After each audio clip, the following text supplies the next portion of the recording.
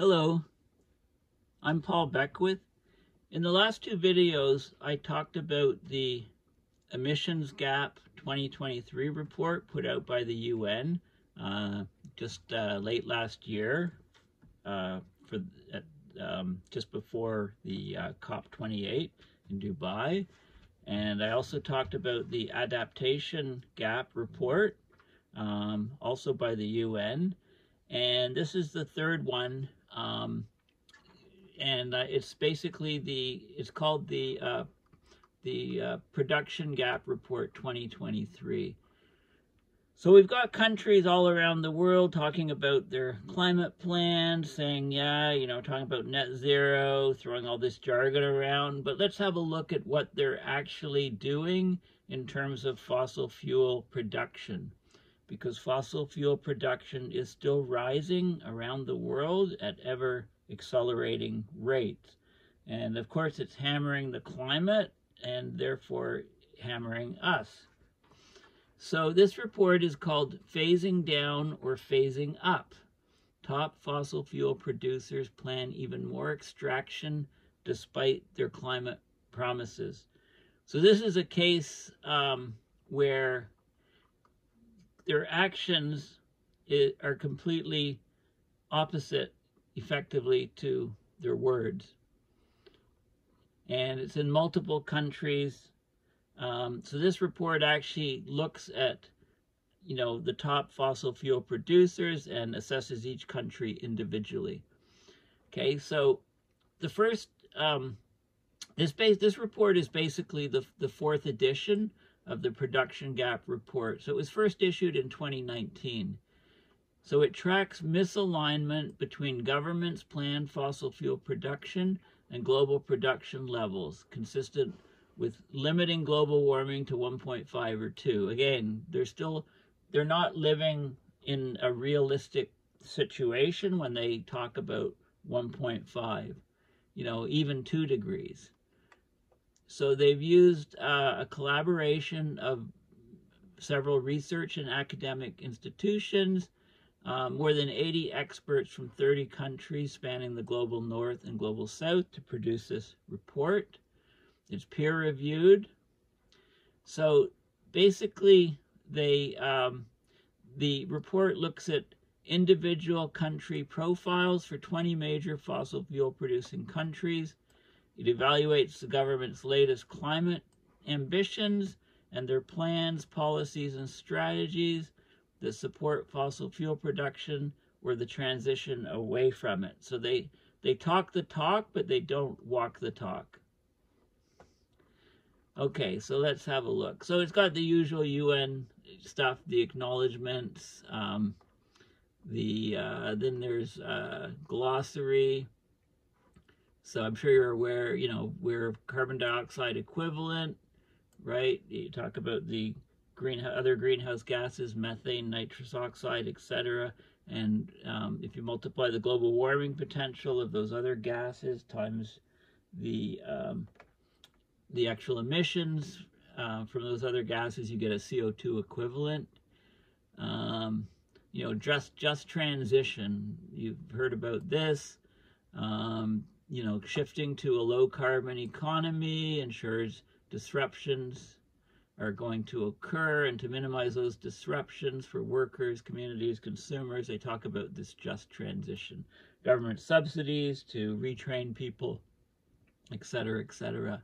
There's a huge production gap, which is what this report's all about. A huge discrepancy between what governments are planning and saying and projecting and the levels of fossil fuel production that, would limit warming. And forget about, like I say, about the 1.5 and 2 numbers. I mean, that's just absurd. Stranded assets, of course, are assets that suffer from write-downs because, if we say you can't bring up coal from the ground anymore, then, that coal is a stranded asset. Subsidies. I mean, government subsidies are just out of control for fossil fuels. It's like we're shooting ourselves in the foot. Okay, so let's have a look at some of the key findings. There's a couple good forwards here, actually. Climate change. The first one is from the United Nations Environment Program, Executive Director Inger Andersen. She says, climate change has battered the world's most vulnerable for years. Now wealthier nations and communities find themselves taking hits as heat waves, droughts, wildfires, and storms grow. Right? The whole world is clinging to the handrails of a boat. The boat's lurching through increasingly turbulent seas. Nobody is safe. But some people have much bigger boats than other people, if you want to carry that analogy forward. So we're we're addicted to fossil fuels. There's no question. And governments, the addiction to fossil fuels still has its claws deep in many nations and governments. Governments are planning to produce, and the world is planning to consume over double the amount of fossil fuels in 2030 that's consistent to limit global temperature rise, they say, to 1.5 Celsius. This is what the peer-reviewed IPCC, UN document that just came out like a month, just over a month ago, or 2 months ago, just before the COP. Right? They're still saying this nonsense about 1.5 Celsius. So you can tell that they've completely lost touch with reality.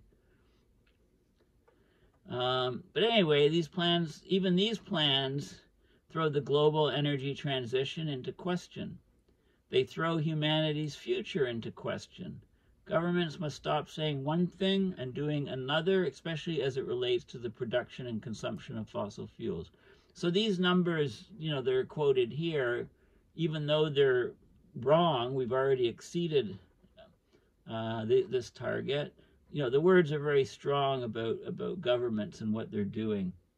And then there's Stockholm Environment Institute, the executive director, Mans Nilsson, says the recent global energy crisis and the worsening climate crisis have a common root, our excessive dependence on fossil fuels. That root must be severed to get real energy security and climate security.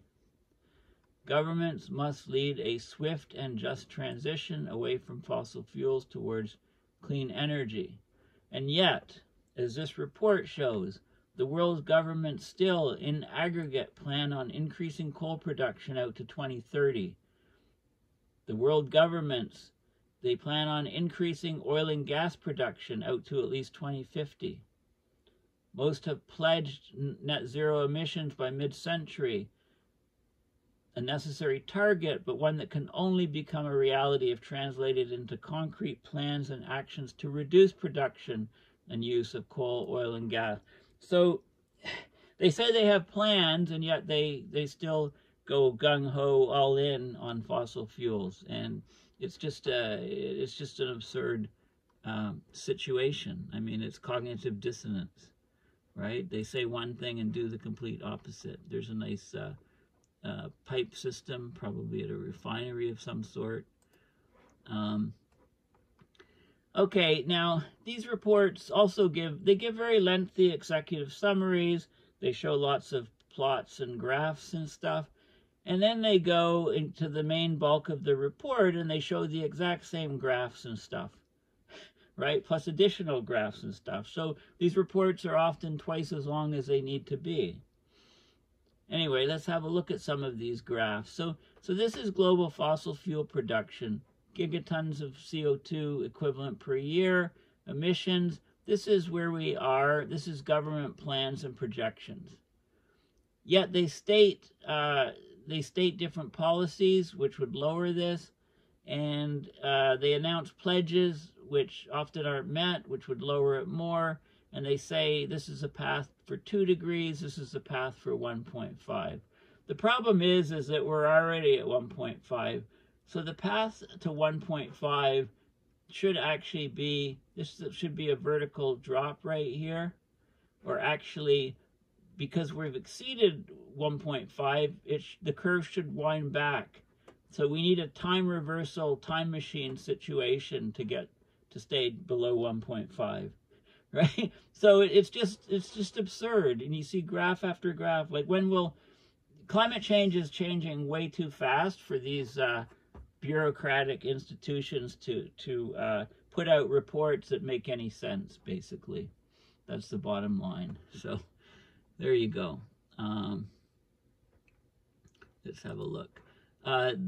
Since it was first quantified in 2019, the global production gaps has remained largely unchanged, despite it's actually decreased significantly because temperatures have accelerated upwards. So, right, I mean, sweeping statements are just wrong. Despite encouraging signs of an emerging clean energy transition, the world's governments still plan to produce more than double the amount of fossil fuels in 2030 that would be consistent with limiting warming to 1.5. Again, you know, the 1.5, it's just absurd. So many fossil fuel producing governments are still planning near-term increases in coal production and long-term increases in oil and gas production.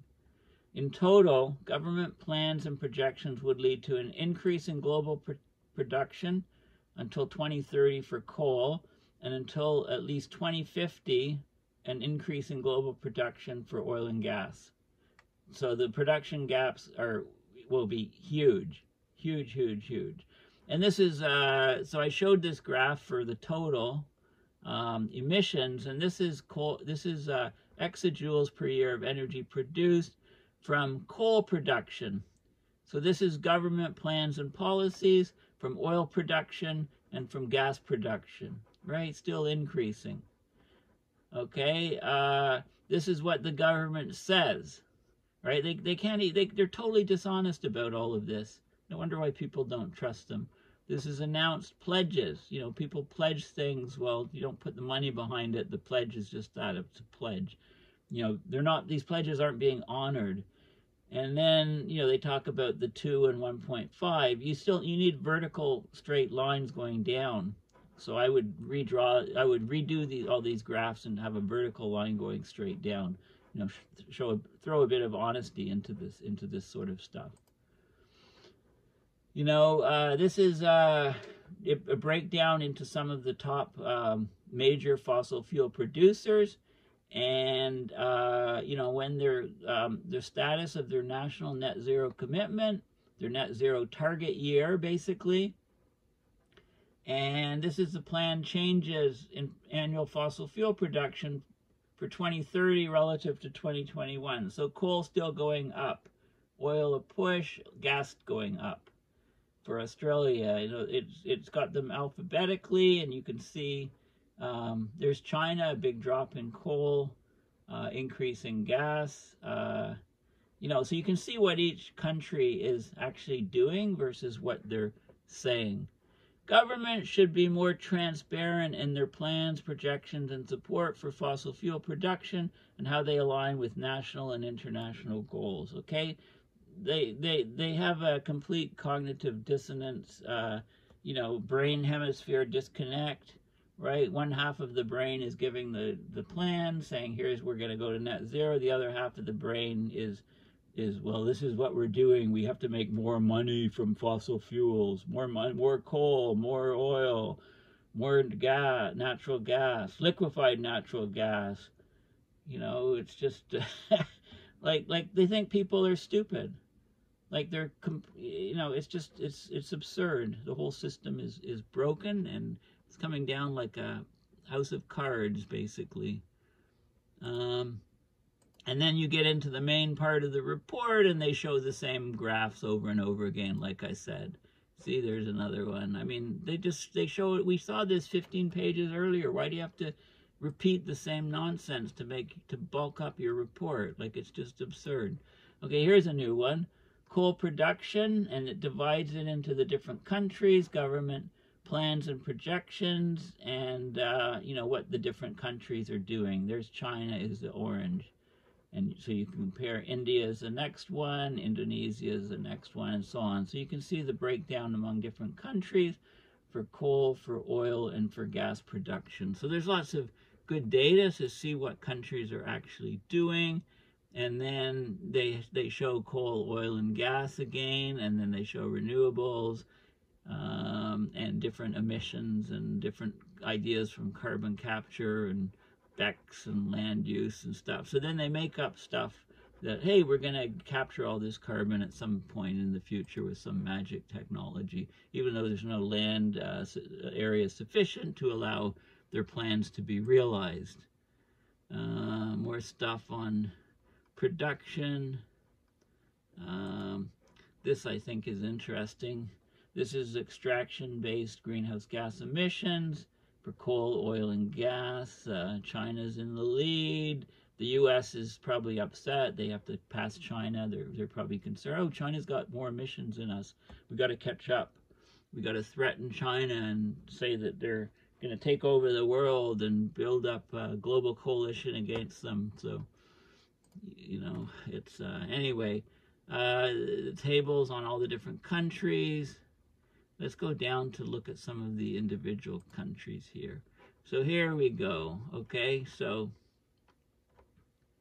this is this chapter, I believe, is on it's on what individual countries are doing. So there's China. Okay, let's look at China. So they aim to have CO2 emissions peak before 2030 and get carbon neutrality by 2060. They're going gung-ho on clean and efficient development of fossil fuels, they say, bolstering China's energy security, the central themes of government discourse for achieving the dual carbon goals, peak emissions and carbon neutrality. So this is the rate. So here's China. They produce 52.7% of the world's coal. They're first, number one. Right? Anybody producing over 50 has to be number one, right? By definition. Oil, they're 4.7% of world oil production, and gas, they're fourth, 4.9%. Okay, upper middle income, 3.9 coal workers per 1,000 workers. Coal, economic dependence, sort of medium to high. Share of GDP from oil and gas production, 3%. Right? If you look at some of these major producers, those numbers are much higher. This is graphs from their coal, oil, and gas. They talk about the government support and subsidies to fossil fuel companies. Okay, the U.S. So the U.S. Their emissions reduction target is 50 to 52% below 2005 levels by 2030, net zero by 2050. Meanwhile, their energy production is at record all-time high levels. Fourth in the world for coal, which is 7.1% of coal production in the world. First in oil, 17.2%, surpassing Saudi Arabia. And gas, they're first by a huge margin, about a quarter of the world's gas production. This is natural gas or methane. High income, 0.3 coal workers per 1,000 workers. High dependence on coal. 8% of their GDP is from oil and gas production. So, you know, that's a big chunk of the U.S. economy. So they're not going to reduce it, are they? Right? There's curves and so on. So they're going to, you know, how long are these countries and people going to start talking about net zero and it's BS. They're just dropping you a line. Russian Federation aiming to reduce net greenhouse gas emissions to 30% below 1990 levels by 2030. Carbon neutrality by 2060. You know, they need the fossil fuel production to buy their guns and weapons to continue their war, an invasion of Ukraine, the ongoing war. 6 in the world for coal, 6.4% of global production. Oil, second, 12.6%. Gas, second, 18.9%. Okay, 19% of their GDP is from oil and gas production. Right? I mean, oil and gas production is embedded so deeply into the economy of many of the major, major financially, major economically countries of the world. So you can see it's just we're going to drive ourselves into oblivion rather than reduce fossil fuels. I mean, that's what we're seeing right now, curves and so on. So Saudi Arabia is there. They're still a very big producer. Not a coal. They don't produce much coal. Oil, they're third, 12.4% of global production. Gas, 2.4%, and 50% of their GDP is from oil and gas production. Saudi Arabia. So there you go. How's that gonna go to zero? It's just laughable. If you didn't live on this planet, I guess I don't. I'm on a different planet. So is Elon Musk, I think. This is what, Australia? Big coal producers. 3% of GDP is from oil and gas. They don't have coal in this number. Why not? I don't know. Anyway, so yeah, there's lots of other countries. Indonesia. There's lots of other countries listed. So the bottom line is, yeah, governments, they're playing the public relations propaganda game. They're saying they're going to reduce emissions, and yet their plans and their fossil fuel production is a huge part of their GDP, so they're just not going to get rid of it. So what does this mean for the world? It means that the only thing possible is to develop some magic, in quotes, technologies as quick as possible to pull CO2 out of the atmosphere and to cool the planet from solar radiation management methods. There's no other. I mean, the fossil fuel industry is so entrenched, it's just not going to disappear. I think people need to realize this. Slashing fossil fuels is just ain't going to happen. Why should we think it's going to happen?